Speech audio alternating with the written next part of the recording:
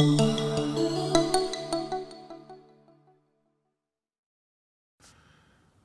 everybody, welcome back to my study, and for those that are interested in this sort of thing, today is going to be the unboxing, arrival, my first encounter with a Chris Reeve Mnandi. Just before I start, I will say I'm probably going to tack onto the end of this video an enveloping of some Fox Hanx that I ordered. Fox Hanx is the couple who have their own company making these great handkerchiefs, and they did the Chris Reeve handkerchief, which was in so much high demand around Christmas 2019 and about around the USN show gathering. So I ordered a couple, and they put out a great product. So for those that are interested, stick around at the end of this video and I'll tack on that. But the main point of this is the arrival of and I now that I post these on YouTube instead of just on Facebook, I was gonna hint at what I was unboxing with this mat, but obviously you can read the title of the video so you know what this is gonna be. This is my first Mnandi or Mnandi. I've heard it pronounced many different ways. It's the Zulu word for very nice or pretty or beautiful, depending on whose translation you listen to. But as I've said in several of my videos, I don't have a knife store in my city, one that carries Chris Reeve knives, and so every Chris Reeve knife I've ever held has been one that I own and one that arrives in the mail. So the first time I take it out of the box is the first time I've ever touched it. And I'll talk about this. I don't want to waste too much time because apparently people get annoyed on YouTube if you take too long to unbox things. But I will note I'm not a knife reviewer. I'm a storyteller, and I tell stories about my collections, things that I keep in my study. So if you're looking for a knife review that gets right to the point and gives you lots of data, you know, there's plenty of places that you can look, so don't send me nasty messages or things like that. But the first thing I'll note about this when it arrived is I've received a lot of Chris Reeve knives in the mail, and the first thing I noticed was just how light just the box is. I mean, and I know this is a light knife, but there's several things about this that I'm very curious to see. So the honors for opening today are going to my Sebenza 25 with black micarta inlay. The reason is today is March 1st, 2020, but yesterday being February 29th, Leap Day, this was this knife's 4-year-old knife's first birthday, because it was made on February 29th, 2016. So thought I would do my package opening with it today. But yeah, this is interesting. So I'm very curious to see the birth date of this knife, because it just appeared on the oh, look at that, it's packed right tight in there. It appeared, okay, these are some lanyards that I ordered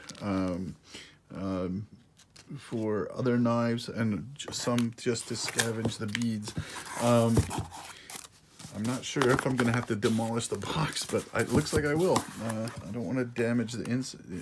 Oh, and I just stabbed the Chris Reeve box inside. But the reason being is that this is a Basketweave Damascus blade, and as far as I know, they are out of production. They're not offered on the Chris Reeve website in 2020, and I don't think they were offered in 2019. So I don't know when they stop production. I've been told that Devin Thomas, who was the steel maker, the Damascus maker, who makes the Basketweave, has stopped making his steels, although his website is still in existence. So I don't know, though. I know that Chris Reeve is not offering it on the website. So are they still manufacturing some, getting rid of old stock? Or is this knife...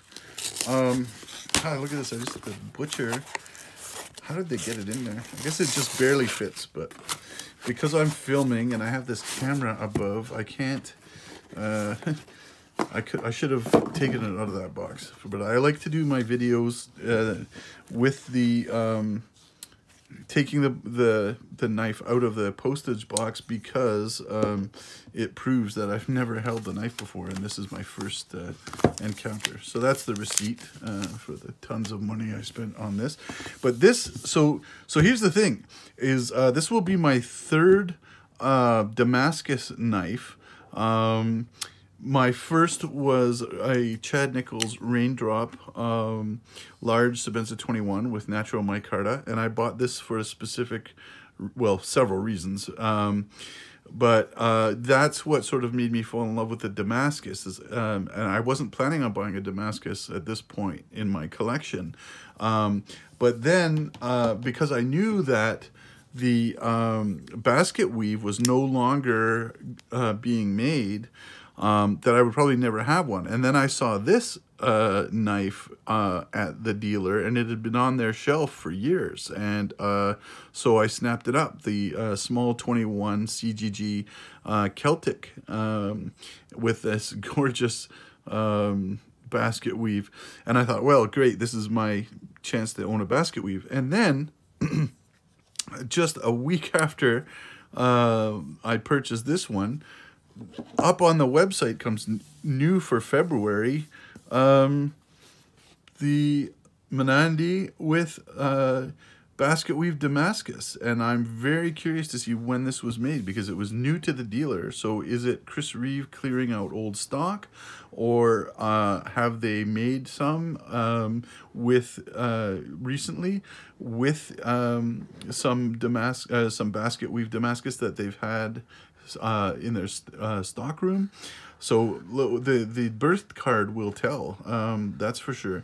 But a quick look around the internet, again, today being March 1st, 2020, there are a few identical knives. I mean, obviously the wood, the Macassar Ebony will be look different on every knife, but there are a few Basketweave Damascus out there, and I thought, well, I'm surprised they haven't been snapped up. So maybe they're new, coming from. Okay, now this is definitely. I'm gonna hold off for a second on the birth card, because I'm gonna just check. Okay, so like, this is a new sticker, the new. Okay, and this is made in 2019, 2020. So they are obviously making some Basketweaves for dealers to clear out old Basketweave steel that they have. So let's see what the date is. Yeah, January 27th, 2020. So how about that? It was made like just over a month ago. I'm really surprised. But I think this card was a giveaway, because this must be the new style. Well, this is the new style of information card that they're providing with the Chris Reeve knives. The first time I saw this was with the 31. There's the Canada 1 31. Is the new exploded isometric view of the knife, similar to what's on the takedown mat. So that, as soon as I saw that, I thought, oh, well, this was made recently. So there you go. This is some news, I think, that Chris Reeve is manufacturing Basketweave blades, or Basketweave knives, in 2020. And I suspect it's because they are getting rid of some old stock of the steel, because like I said, you can't request that on the website, unless they update the website soon. But obviously this was made over a month ago. So I guess they don't have enough stock that they're going to keep offering it. But I'm really glad to get that. So I just unboxed this. The 6+ year old Celtic that's been on the shelf at the dealer for 6+ years, and now I'm about to open a brand new basket weave made by Chris Reeve a month ago.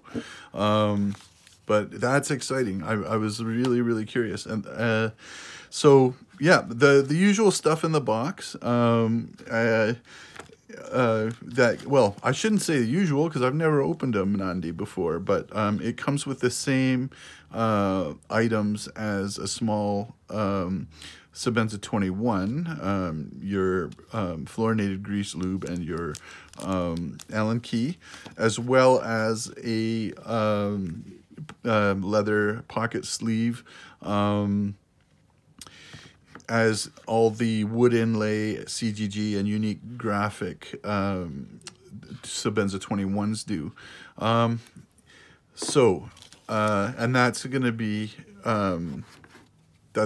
be useful. I think of all the knives that I own, this one has the most likelihood of being carried in that pocket slip. And there's one thing I will mention later, that I have a complaint about the Mnandi before I even I've even held one. But look at that Chris Reeve burrito. Isn't it small and cute? Is so used to opening up Sebenza 21s. But let's see what's inside this burrito. I'm really excited. First time with a Mnandi.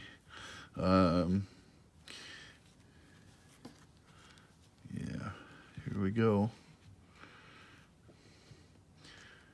Wow, look at that wood. This is why, this and the basket weave is why I pulled the trigger, because I wanted this Macassar Ebony, which is got some color to it, some character. And they did have a photograph of this on the dealer's website. So, and I knew, because I've seen a couple of other people in the Chris Reeve groups online with other Macassar Ebony knives, like Sebenza 21s to be precise, with the Macassar Ebony inlays, and I saw that the ones coming out right now have these sort of lighter streaks in them. So the batch of wood that they must be making their inlays from right now have that character. And then I saw the photograph of this one on the dealer's website, in a Canadian dealer, and they only had the one in stock. And I actually, when I called up and asked, I said, is that the guy didn't tell me the birth date. I said, like, keep that as a surprise. But I said, is the one with the photograph on your website the same one you have in stock? And he went and checked the box, and he said, yeah, it is. So and I'm very excited about that, because my only other wood inlaid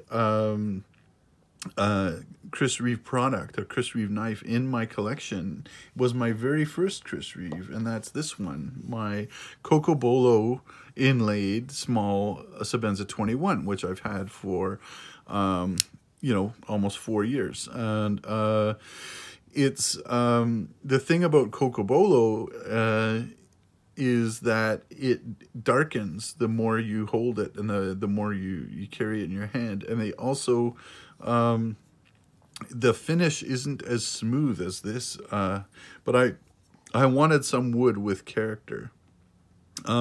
So this has been the knife that has been sort of my gentleman's folder up until now, and I will still carry it to special events and things like that. But this is timely for a couple reasons. But I have an event where I'll be wearing tuxedo next weekend, not a wedding, a regimental ball, and this will be in my pocket for that. But I had not intended in buying a Mnandi for a couple of years, and I had a plan for what I wanted. And then when I saw this with the Basketweave Damascus and the nicely colored Ebony, the Macassar Ebony, I just had to go for it. I mean, I've obviously seen photographs of this online, but I really like this milled clip. The only complaint I have about the Mnandi is that they don't ship it with the clip replacement screw. So you can purchase a screw that replaces the clip, because the clip is actually got a screw attached. It's got the threading on the clip piece that this sleeve goes over and holds this back spacer, the spacer in place. So if you want to carry it in your pocket without the clip, there is a substitute screw. And I think it's a $3 US item. So why they don't include one is beyond me. That's something that I think is an oversight. But I mean, I can't get over how light this is. I mean, it weighs 42 grams. I mean, that's about the weight of a golf ball. And not that I'm a golfer, but 42.5 grams, or in US grams, it's 1.5 ounces. And I'm also going to be curious to see how it fits in the hand. So obviously, and I apologize for how my hands look, but it's been a long winter, dry winter. My hands are all dried out. But I know that I won't be able to open this one-handed. That's what they tell me. Just because the nail nick is the new style. Well, I'm not using one-handed, am I, when I do that? Yeah, there's no way. I'll have to play with it. Apparently you can pinch open it. Oh yeah, there we go. But apparently the old style nail nick had a more perpendicular to the spine cut, so you could actually get one finger in there and open it. I'm, you know, for the way I'm going to carry and use this knife, I don't see any time where I'm going to have to quickly deploy it with one hand, sort of thing. But there's that basket weave. I mean, isn't that something? That's gorgeous. I'm so glad. I thought I bought the Celtic, so I would have at least one example of the basket weave. And I mean, because the Sebenza blade has a wider blade, I get a bit of a repeat of the pattern, so I get a better look at the pattern. But how about that? It appears to me that the Mnandi is a bit darker. The pattern is a bit darker. I don't know why that would be, unless it's a different steel. They did have initially Devin Thomas Damascus was made with a carbon steel as opposed to stainless, but I for some reason I think 2013, when the Celtic was made, it would be the stainless version. I might have to do some more research about that, but or it could be just the way that they are packaging and treating their Damascus blades right now, because they do put Renaissance wax on these, and that might make it look a little bit darker. But isn't that a stunning knife? I mean, I know I'm going to end up buying another with a plain blade, and maybe even a third one. I love that wood too. Well, let's just see. I mean, I had my doubts as to whether it would be a 4-fingered knife in my hand, but it is. My hand, it fits my hand, and I have a fairly large hand. Well, okay, if I lay it in like that, okay, it looks a little bit short on the side there by my baby finger, and I'm gonna have to see how my iron ring works with the clip there in the palm. But no, but I get all 4 fingers around it, and I like the jimping. Everybody knows that has watched my videos, and why should I assume that? I'm pretty new on YouTube, and I'm not really looking for a huge audience. I'm just doing this so I can record my reactions to my new knives and my new coins and my new books and my new pens, etc. and tell my stories. And as someone that sent me an email says, jibber jabber.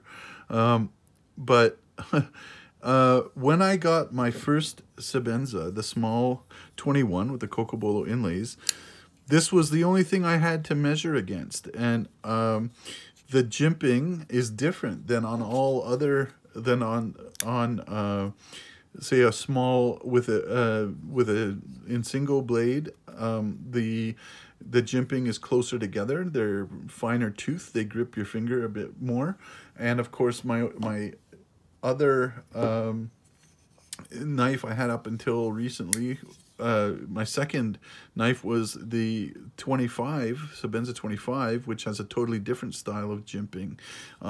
So I was quite shocked when I got my small 21 with the Insingo that it had a much grippier jimping, and that the large 21s, well, large 21, like my Damascus, or the large 31, which I am assuming has the same jimping as a large 21 plain, are all this grippier. In fact, even the Damascus is even grippier than the S35 VN. So I find that this Mnandi has very grippy jimping. Now I'm gonna have to wait until I do get an S35 VN or S45 VN if I don't get one until they start with the new steel. But just to compare. But I like that feeling. And the blade, obviously, quite small. It's I think it's something like 6, almost just about 7 centimeters, as opposed to the Sebenza, which is 7.5. So yeah, it's about, yeah, maybe 2/3 of a centimeter shorter, but still you get a lot of blade for that handle. And I mean, the fact that there's nothing but space in that handle except for the back spacer there. Yeah. Yeah, I'm gonna have to get used to going two-handed though, just so I'm so used to playing with my Sebenzas. Yeah. But oh, that's a smooth action. Like really, like yeah, it just, I mean, with my Sebenzas, there is just, that double click is a lot stronger. Although I did notice with my other Damascus, now I haven't played with the Celtic much yet, but that this is the smoothest knife I own, the smoothest Sebenza I own. The detent is not, is very, very slight, as even compared to, say, this one that's been used for 3.5 years, that's been broken in quite a bit. I mean, this has a softer detent, but it's still much more, it takes much more pressure than this one did out of the box. And maybe that's a characteristic of the Damascus knives. That seems to be my experience so far. I mean, let's try the Celtic. I haven't really... You know, the Celtic has a tougher detent. Similar to my Insingo, maybe. No, it's even tougher than the Insingo on the Celtic. But then again, this is this knife was made over 6 years ago. But this is very soft. Like, I mean, I barely feel a detent when I first start to open it, and I can feel the Damascus as the detent ball goes over the tang of the blade. There's a certain roughness to it, and I'm assuming it's not lack of lubrication. It's the actual layers of the Damascus that I'm feeling. Yeah, quite impressed, quite pleased with this. I can't wait to carry it with me next weekend to the regimental ball. Well, there you have it. So a couple of weeks ago, I thought I would never own a Basketweave Damascus blade, and all of a sudden, I have two, but the biggest surprise is the fact that they're making Basketweave Damascus in 2020. And I keep holding it on an angle because I'm not sure what the lighting is like. I can't see well up in the camera. Like I can stretch my neck and look up at the top of my phone and have a look, but I keep holding it that way because from where I'm sitting, I see the Damascus a little bit better. But I hope you all get a look at that pattern. Those of you that are looking in, that you see it with the light on it, because it is a really, I think of the two Damascus types I own, the Basketweave and the Raindrop. The Basketweave is definitely my favorite. I don't even know if I want a ladder Damascus. I like the Boomerang, the new one. That's why I was that's why I was thinking I would wait a few years for Mnandi, because I'm sure they're certain to offer it in the Boomerang. Although maybe the blade's just not thick enough or wide enough. I don't know what you call it. That's the thickness. I guess that's the width, and that's, yeah. So I don't know if it's wide enough to show the Boomerang well, or how they would cut the Boomerang to get it to. I mean, I think you would have real luck of the draw if you get, because you really want the Boomerang to sort of go down the center of your blade and line up with the tip for the best look, at least from the photographs I've seen of it. So yeah, my plan was not to get a Mnandi until they had Boomerang, and here I ended up getting the Basketweave, which, you know, very, very pleased.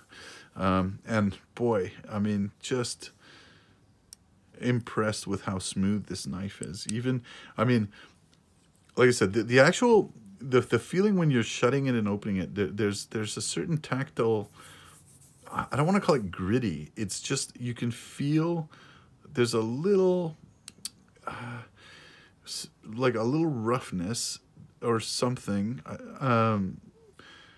Like I can't feel individual lines of the layers, but there's just something about it that it's not smooth steel going by. But the actual amount of pressure it takes to operate it is next to nothing. And the lock engaging and the detent engaging in the open and closed positions, it's just such a soft, elegant feel. I mean, when they say gentleman's folder, they're not kidding. Really, I mean, it's quite obvious that I'm a real fan of Chris Reeve. So I tend to get overly enthusiastic, but I am impressed, and I'm excited. Look at that blade centering too, lovely. So for those of you that stuck with it, I hope you enjoyed this, and I'll see you the next time I do one of these. So long for now. Hey there, welcome back to my study. I'm tacking this on to the end of another video, most likely. For those of you that are Chris Reeve aficionados, you know that Fox Hanx made the Chris Reeve collaboration handkerchief, and I've ordered another, and I just thought, since I just had some arrive and I was filming the video for the arrival of my first Mnandi, that I would show you guys and gals what Fox Hanx arrived like. So might as well use my new Mnandi to open the package and just show you what an elegant job that Fox Hanx does. It's a couple in Texas who do everything. They manufacture the handkerchiefs, they run their website, they send everything out to the customers. But they do a really excellent job. Now I'm destroying the envelope, which I didn't mean to do. Okay, but yeah, here we go. Oh, they included some candies. I didn't know that I better check my last one. I don't think I got any candies with the last one. Homemade toffee, how about that? But here is how it comes. They wrap it in paper with their stamp on it, and they put your initials on it, or my initials in this case, and tie it up with twine. It's quite a nice little way of packaging things. So I'll dig in here to see. I mean, it's pretty simple. I just thought you'd like to see it. And there's this great smell. And I think it's cedar. I actually asked them in an email, but they didn't respond. Yeah, so here's the 2 Hanx that I ordered. And they name all their color patterns, and just like Chris Reeve Knives, they all come with a little birth card. So this one is silver ash, and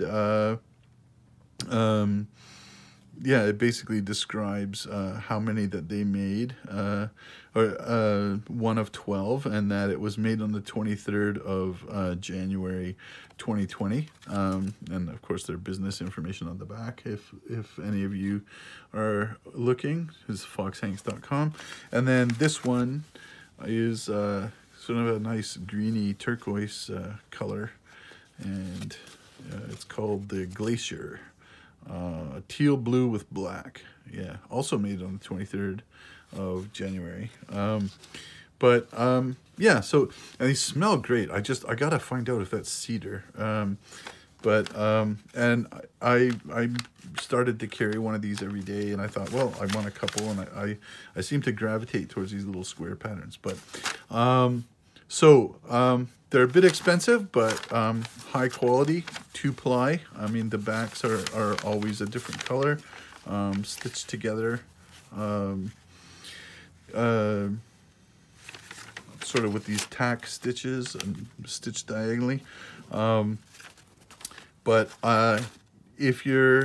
If you liked the Chris Reeve one and you want a similar one, I highly recommend them. And they're nice, obviously nice people that put a lot of care into their work. So for those of you that were interested, I hope that was informative or kind of neat to see. And I hope to see you next time. So long for now.